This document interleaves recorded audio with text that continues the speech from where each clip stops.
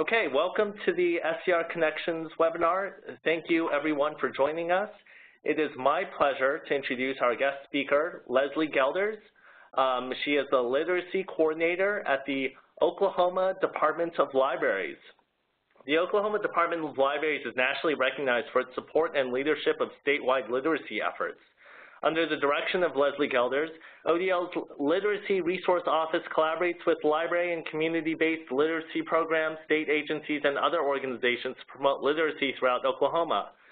Since 2012, ODL has placed a major emphasis on health literacy. With Gelders' assistance, public libraries, local literacy programs, and more than 100 local partners have, have initiated innovative efforts to address Oklahoma's low health rankings. What started as a pilot project of 5 sites has now grown to 31 library and literacy-based health and wellness programs throughout the state. I'm now going to go ahead and pass the ball over to her. Thank you, Brian, and I appreciate National Network of Libraries in Medicine for giving me the opportunity to share some of the exciting activities that are taking place at libraries and literacy programs throughout the state of Oklahoma. And today the plan is for you to pick up some ideas for programs and resources that libraries might offer to promote health and wellness in the community. So let's start with a quick review of one definition of health literacy anyway. Health literacy is the degree to which an individual has the capacity to obtain, communicate, process, and understand basic health information and services to make appropriate health decisions.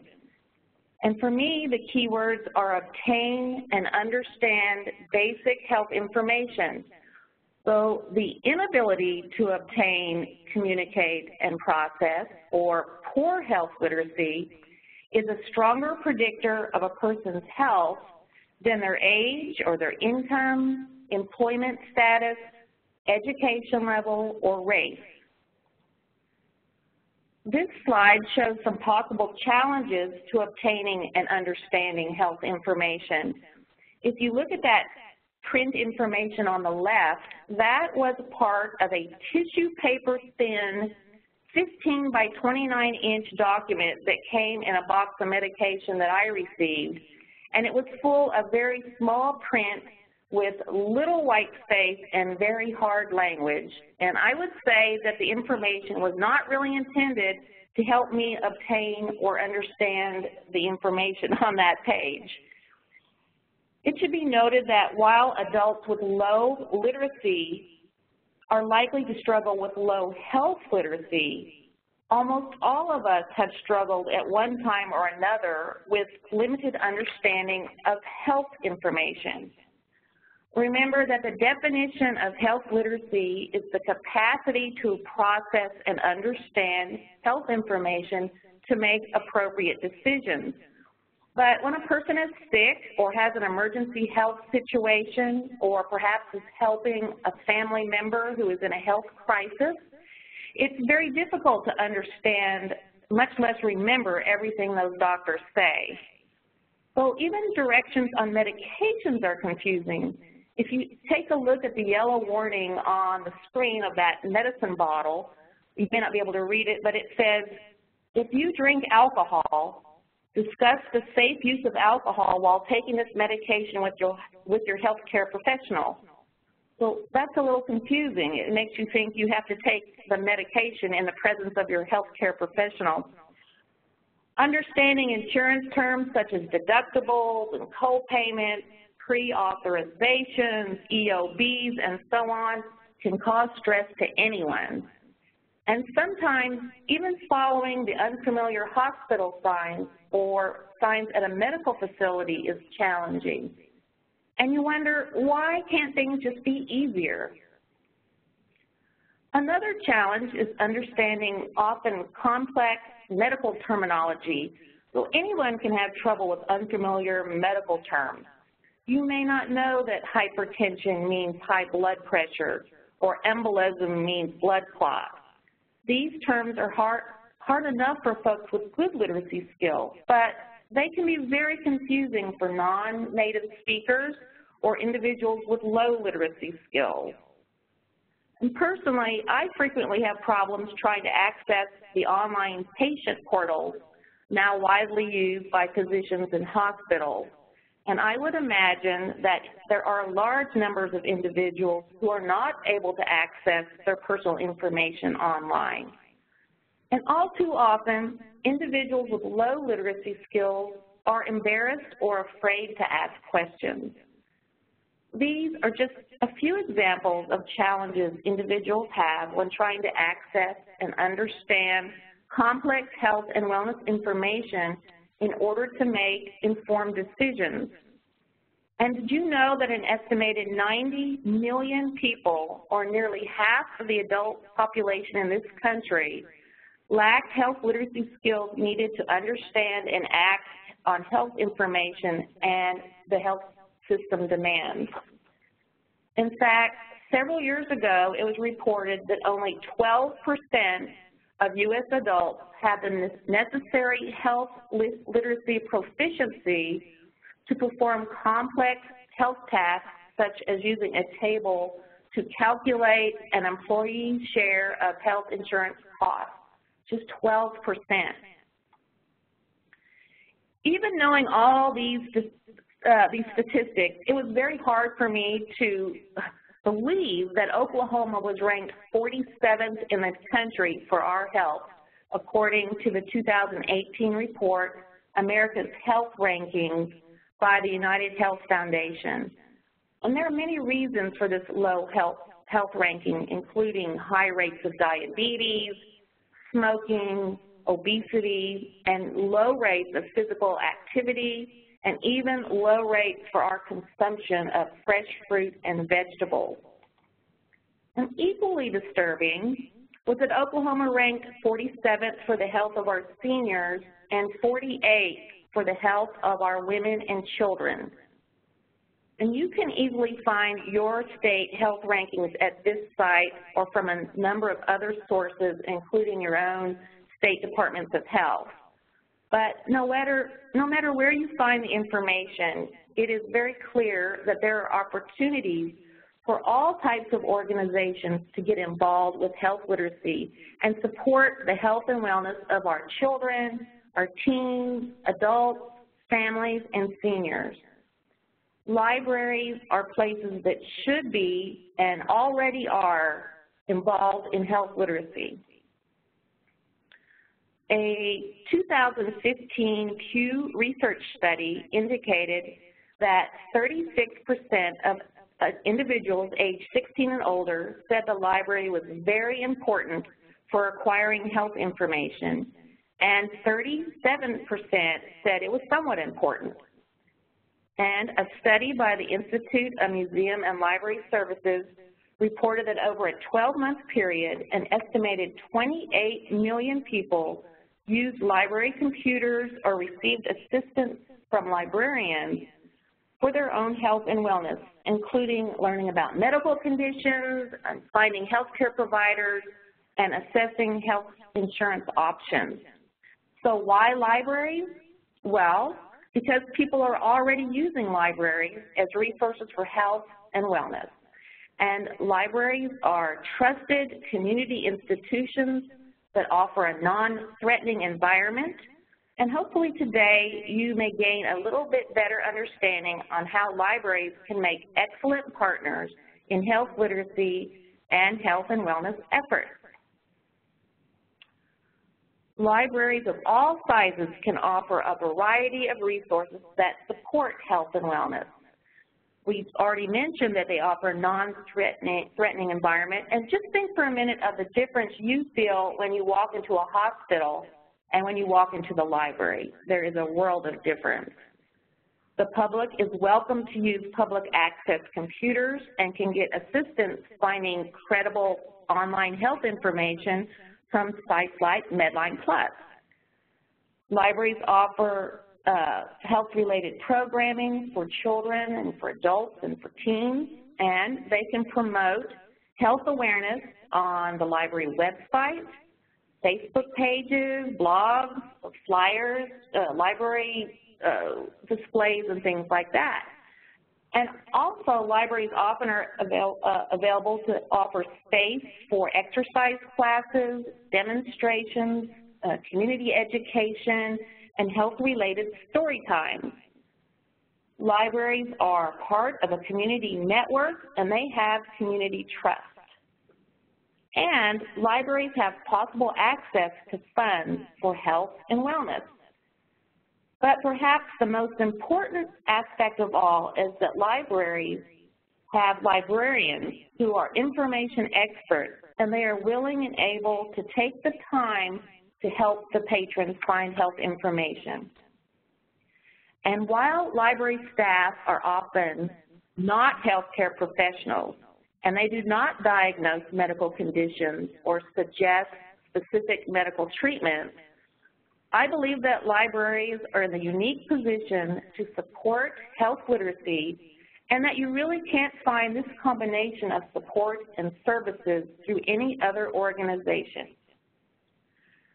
Since the Oklahoma Department of Libraries became involved with health literacy 8 years ago, we have seen firsthand what libraries and literacy programs are doing for Oklahoma communities. And one of the most exciting aspects of Oklahoma's health literacy initiative has been the way it encourages libraries to promote health and wellness through creative and interesting ways, and encourages them to partner with non-traditional community organizations. Our state library here in Oklahoma has been fortunate enough to be able to provide grants to libraries in the amounts of $1,500 up to $9,000 with federal funding from the Institute of Museum and Library Services, or IMLS. However, there are many things libraries can do for free or for only minimal cost if you don't have access to those funds. In order to receive a grant from the Oklahoma Department of Libraries, our public libraries had to identify what county health issue they were going to address using credible county statistics.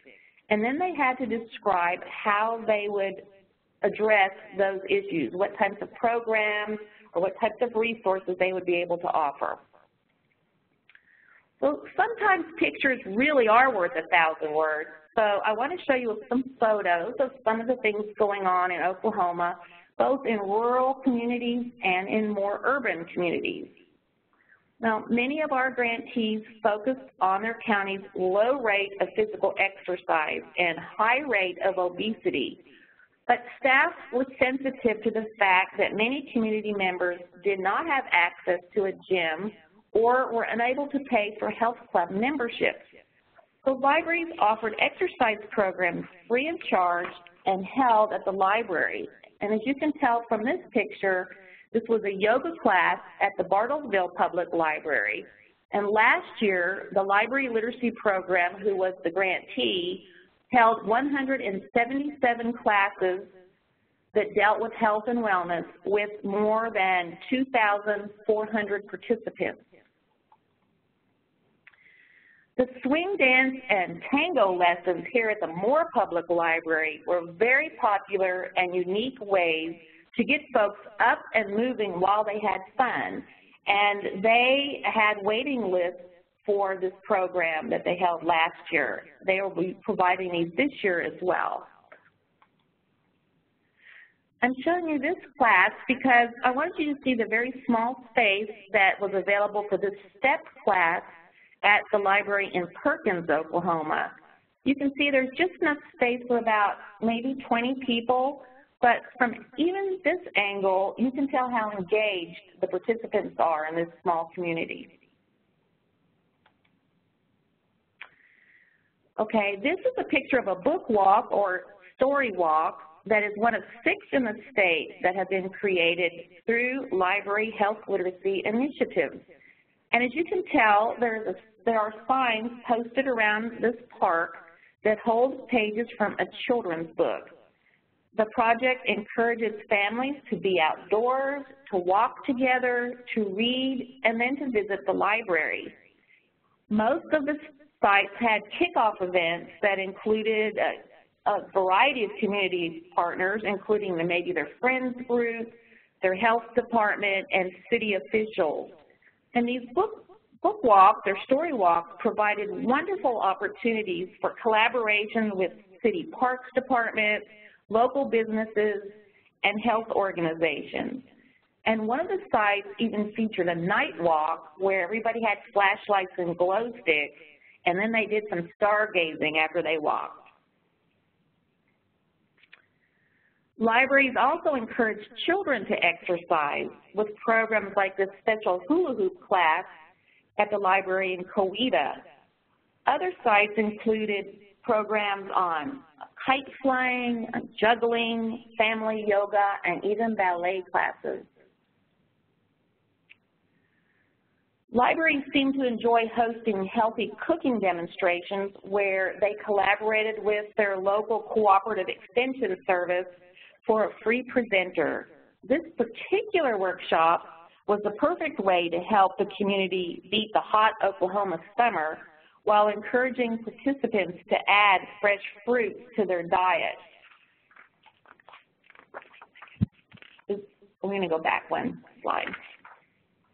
Other cooking classes included how to use air fryers, how to use Instapot, how to can local produce, and how to prepare heart-healthy meals.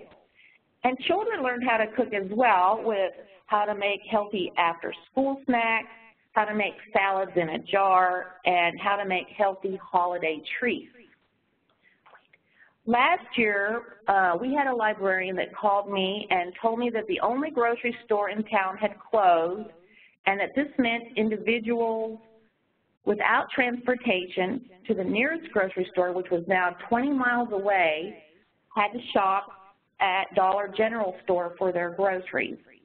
Now, the community is very thankful that Dollar General store is available, but, you know, that store can only provide a very limited number of fresh fruits and vegetables and other healthy items.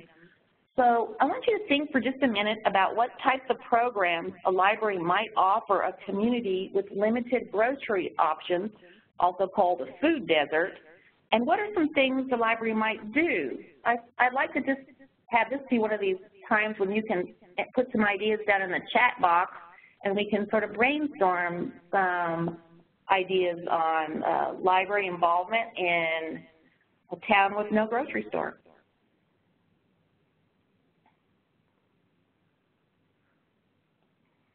Don't everybody chat at once now. Okay, let's see. Brandy thought a community garden, and that is a great idea. In fact, we have 2 libraries that have community gardens right next to the library. Oh, this is a great idea. Partner with local food trucks. Let's see. To partner with local food trucks to provide fresh produce. You could give them tickets to purchase items. Great idea. Create a pathfinder on using online resources for groceries. Excellent. Oh, there's a URL that we can try. Let's see if there's anything else coming up. Cooking using canned foods. Very good. Oh, there's a lot of good. Use the bookmobile for a mobile grocery store. I love it. And ask farmers and restaurants for donations. Those are all wonderful ideas. I can tell I'm talking with a group that knows a little bit about health literacy, or maybe a lot. The other things I thought about would maybe be a seed swapping program at the library, or this is like the food truck, but arrange for a farmer's market in the library parking lot. Maybe make garden tools available for loan, and work with your cooperative extension to host cooking demonstrations on how to prepare healthy meals with available ingredients. Also, a lot of people don't know how to read food labels, so a session on how to select low sodium ingredients or low sugar ingredients, things like that, might also be helpful. Some of our sites also provided critical information on things like stroke prevention or resources available for caregivers and seniors. These were very popular programs, and especially in the small communities, they were very well attended. Other programs held at this site and at some of the other sites included, CPR, reducing the risk of falling, eye care, and living with diabetes. Well, does anybody know what's going on here? One of the unique programs focused on Oklahoma's dismal ranking for depression in adults ages 65 and older. So Southwest Oklahoma City Public Library staff researched possible ways to address the issue and learned that a number of clinical trials demonstrated positive outcomes using virtual reality. And this would help these patients or these residents help manage their chronic pain, anxiety, and depression. So the library partnered with Legend Memory Care for a pilot project. The library and Legend staff met to discuss the research and develop a plan for incorporating virtual reality into the bi-monthly library visits to this senior facility. So the first virtual reality demonstration allowed residents to experience nature scenes wearing these Oculus Go devices, but follow-up visits allow them to take virtual tours of their hometowns, visit the Eiffel Tower, and even ride a roller coaster. And the report that they sent back at the end of last year said that the residents were so pleased about this that the Legend Memory Care staff were very pleased about this, and they're continuing to expand this project now, now that they tried it for a year. Here's a flyer for a 6-week weight loss course taught by an Oklahoma City healthcare system educator at no charge to the host literacy program. The presenter provided all the course books, exercise bands, stretch bands, and all kinds of other items to the participants for no charge. Well, our sites have found that hospitals and healthcare systems have been wonderful partners for free presenters and for other resources. Of course, I can't talk about health literacy without mentioning National Network of Libraries of Medicine and their resources. This flyer promoted a program offered by an adult literacy program to help their adult learners and staff learn about Medline Plus and all the helpful resources available at that website. Hopefully, everybody here joining the webinar today is already aware of Medline Plus and this website that's full of credible health information in some 40 languages that includes videos and many helpful links. If not, you should add it to your go-to list right away. Also, if you haven't done so, you should also contact your National Network of Libraries of Medicine regional office or take a look at their website to learn what resources, training, and grants are available to your state. Personally, I'm on a first-name basis with the staff at South Central Region, and we've collaborated with them on several occasions. Well, flu season's almost here, so you might consider the timely topic of flu prevention. Think about ways a library might help the community or maybe even target groups such as children or adults with low reading skills to learn about flu prevention. Let's have this be another place where you can think of an idea and maybe type it in the chat box. We'll pause for a few seconds so you can think about it and add some ideas.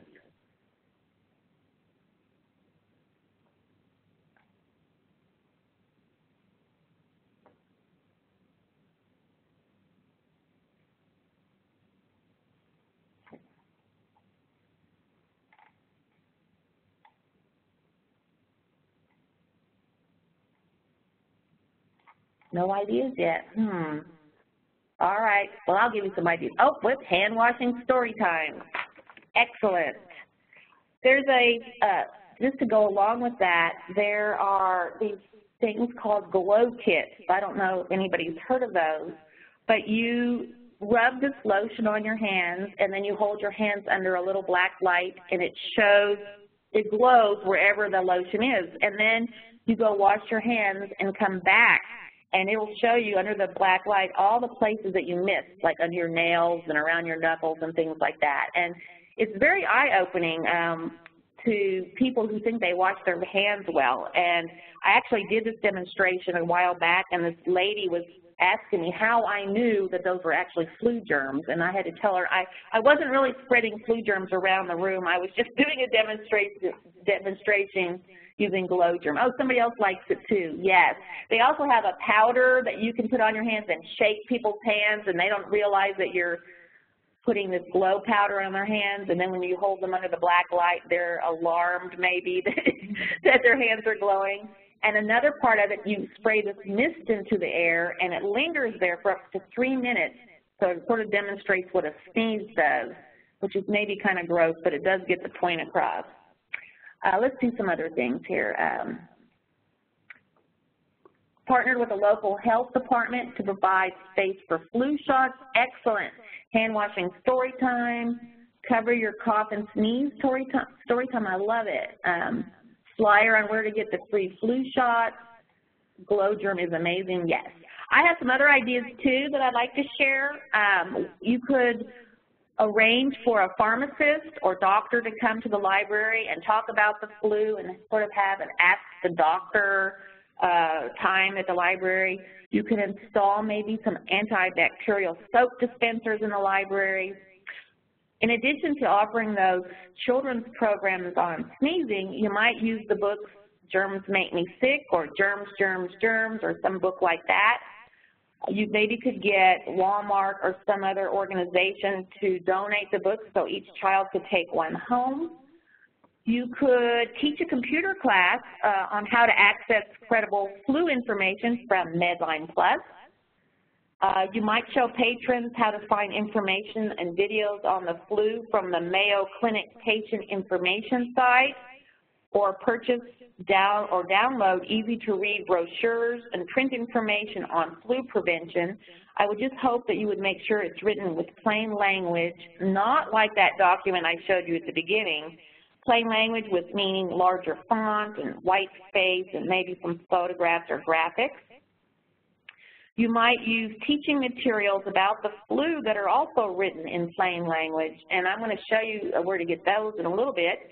And I also said the Glow Germ or similar demonstration. If you're interested in Glow Germ, it's spelled G-L-O, Glow Germ. So let's talk for a bit about why libraries should be involved in health literacy or even more involved in these types of programs. So involvement in health literacy and health and wellness helps advance the library's role as a community anchor and shows the community that the library is responding to community needs. It also helps the community, including businesses and other organizations, recognize the library's expertise as an information resource. Of course, adding programs will increase the numbers of library participants, and that these types of programs can result in greater use of the library computers and other materials. It helps the library promote an educated and informed citizenry and develops new and non-traditional community partners. And many of these partners are actually searching for partners as well, and they're very thrilled to work with the library, and many times never even thought about involving the library in these types of efforts. Well, finding community partners is easy, and we have an amazing number and diversity of organizations.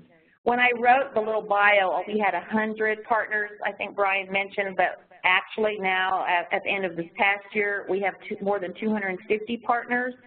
And this is just a partial list.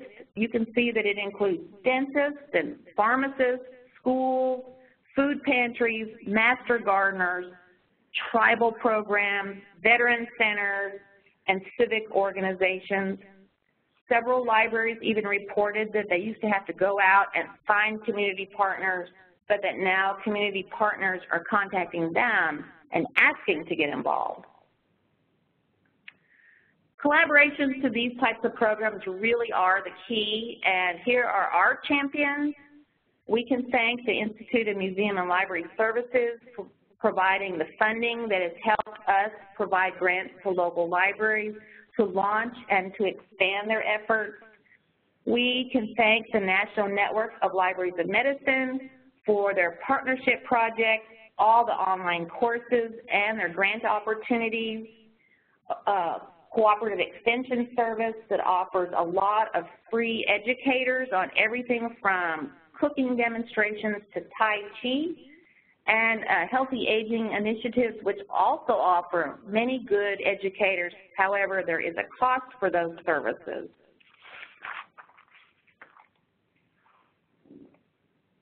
I first got interested in health literacy thanks to encouragement from literacy colleagues in Wisconsin and in Florida.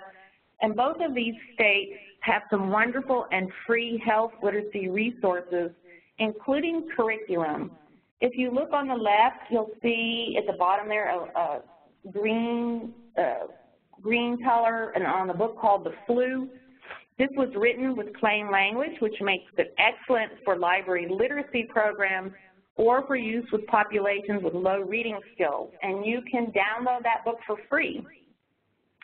You can also look on the right and see that the Florida Literacy Coalition has some publications that are also downloadable or very reasonably priced if you want a hard copy, called Staying Healthy, and they also have books on women's health and books intended for non-native speakers. So you can Google Health Literacy Wisconsin or Health Literacy Florida to find this information, or you can email me and I will put you in touch with my colleagues in those states. You might also check out free patient education materials from the American College of Physicians. They have a lot of downloadable information on specific health issues that are available in English and Spanish. And I've found that there are more and more very good resources for free and credible health information, as well as publishers who are selling health information in easy-to-read formats. There are libraries all across the country that are offering wonderful health literacy programs. So there are many, many ways to find ideas that can suit your budget, your staff, your location, your interest, and your time. You could check out WebJunction for information about library engagement in health literacy. And you might check out Let's Move in Library, which is an initiative that supports healthy communities by sharing the impact of public libraries as they promote health and wellness. And Let's Move in Libraries is a project administered by the University of North Carolina in Greensboro. You might search for that and request to receive their monthly newsletter, which is full of ideas from around the country. Well, it's been a whirlwind today of health literacy in Oklahoma. It has been a pleasure sharing some of these things with you, and I hope that you gained some information. I wanted to leave room for questions and even some time for you to share some of your ideas and some of the things that you're doing in your state. I hope that you gain some inspiration on ways to promote health and wellness at the library. And if you're joining us and are not from a library, I hope you think about collaborating and communicating with your local library to address this important issue. I hope you feel free to contact me, and I can put you into contact with any of our 30 sites that are doing these wonderful things across Oklahoma. So with that, I will invite Brian to come back on and help me find and answer any questions you might have.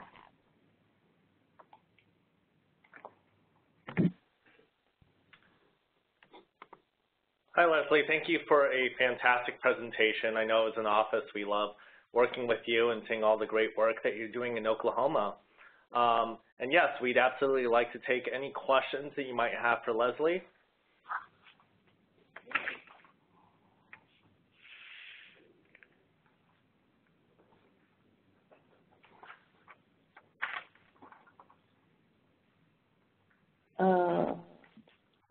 Brian, it says, will the presentation be sent out?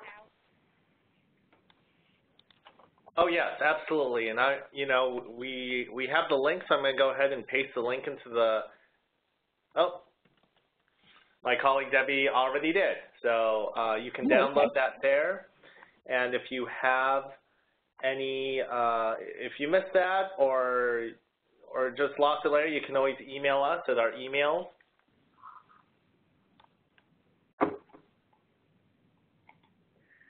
Do I coordinate with libraries at the county level or statewide? Any library, public library in the state of Oklahoma is welcome to apply for one of our grants, and so I coordinate with systems, with independent libraries, and with nonprofit literacy programs across the state. Oh, well, thank you.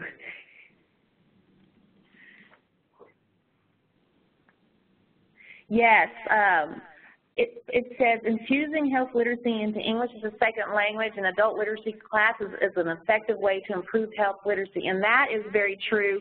All of our adult literacy programs that got a grant must not only offer resources to their community, but also to their adult learner. So they're doing just that. They're maybe taking a tour of the hospital with a interpreter. They take their ESL class to the hospital and have an interpreter. They practice dialing 911 and practice that sort of thing. They offer exercise and classes just for the adult learners. They also have adult learner book clubs that are using health topics as the curriculum for that. So, do I have any partnerships with hospital systems? We don't at the state level, but the local grantees have partnered with hospitals. And in Oklahoma City, the hospital system is the one that did that 6-week course for the community. So they partner at the local level.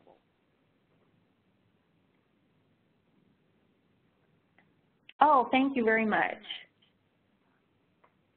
We have a lot of our flyers from our different programs on our website, and it's a great place to go and just get some ideas.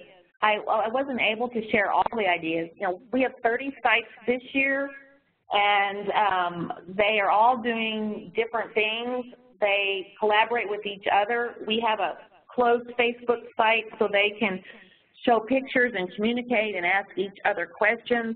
So you can visit the Oklahoma Department of Libraries and find that information. Carolyn says, where would I find the ESL ideas? Carolyn, if you would email me or call me, I'll put you in touch with those programs that are doing that, and you can talk to them directly. So there's my email. And anybody else, if you have questions, you can feel free to email me or call me. I have a toll-free number, which I'll give right now. It's 1-800-522-8116.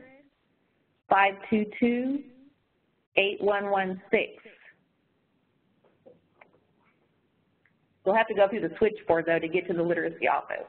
Well, I'll give you my direct line, too. It's 405-522-3242. I think it's on the beginning of this. There it is. Thank you, Brian. Well, I enjoyed sharing with you today, and I would love to hear from you and hear any ideas that you're doing that I could share with our sites in Oklahoma. So I'll be on here a little bit, but if you have to leave, I just wanted to thank you so much for spending this time with me.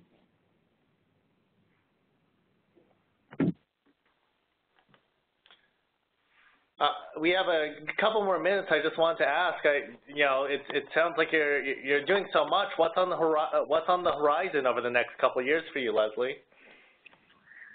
Well, that is a very good question.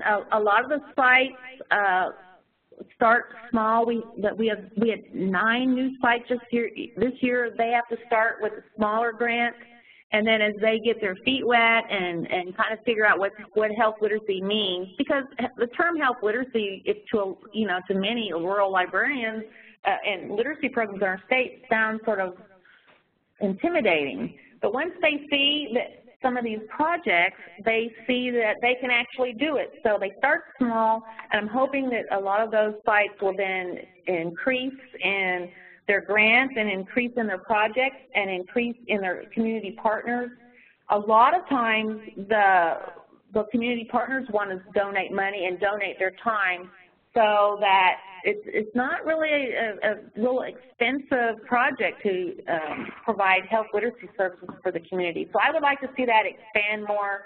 I would love to have a place where different states can network as well, and they're probably, you know, through Web Junction and through that University of North Carolina project. I think we could do that, but if we would just share ideas, I would love to learn from others, and also with the literacy colleagues. So the library colleagues and the literacy colleagues working together would be a great thing. Great, thank you. And of course, yeah, we'd love to figure out how along the journey we can support you in the future too. So thank you again. It's been a pleasure having you with us. Thank you. You're welcome.